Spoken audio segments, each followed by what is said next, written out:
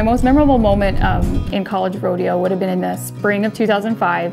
I was not making the team. I had not had a great spring, and I came into that last rodeo not even looking at the points, not paying attention to the standings, and just finally just gonna have fun. And I did really well. I won the all-around at that rodeo, and that was what kicked me into being able to be on the women's team that made the college finals. So that was just a really special time. Still my favorite buckle, and it was just a memory of don't count your chickens till they hatch, because I was thinking I was done, and it worked out.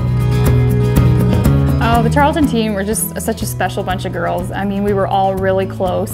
We had so much fun. We did all kinds of great things. We went to New York City as a trip.